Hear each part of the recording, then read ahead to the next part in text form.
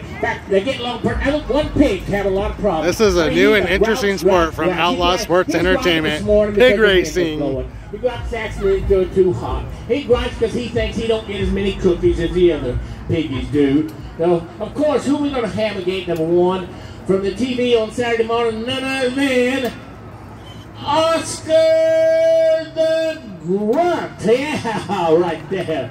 All right. At gate number 2 in the white silks. You guys can probably, can you hear him down there? I can hear him here real good. He's going,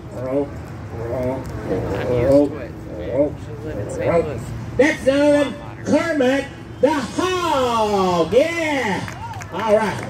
At gate number 3 in the blue silk. Oh, hey, you know what? Maybe that's the pig.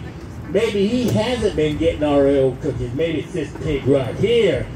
I'll bet he's, yeah, that's the cook. No, the piggy monster at gate number 3.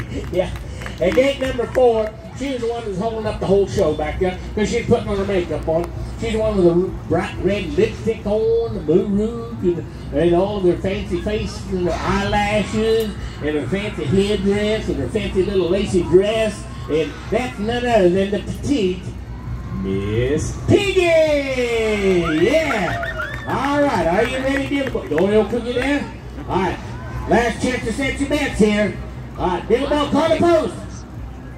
Call the post.